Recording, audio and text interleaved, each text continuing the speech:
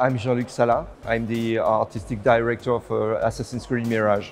Yeah, playing is just experimenting other lives than your own life. So filling up someone else's shoes and living his own life. So even if you drive a car in a racing game, you're telling the story of yourself trying to win the race. And if you are playing a narrative game, you're going to be someone else, trying to live his life, have his own problem, and experiencing different things.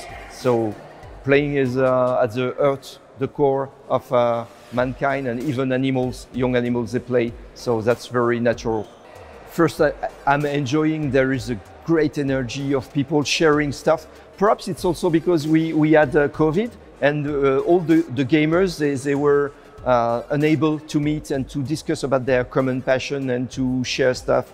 And now we can see all over the world kind of events like that, bringing more and more people enjoying to meet, to discuss about their passion and to play together. So this is, yes, it's the first. I'm pretty sure there is a lot of new editions over the years coming in, because this is the place to be.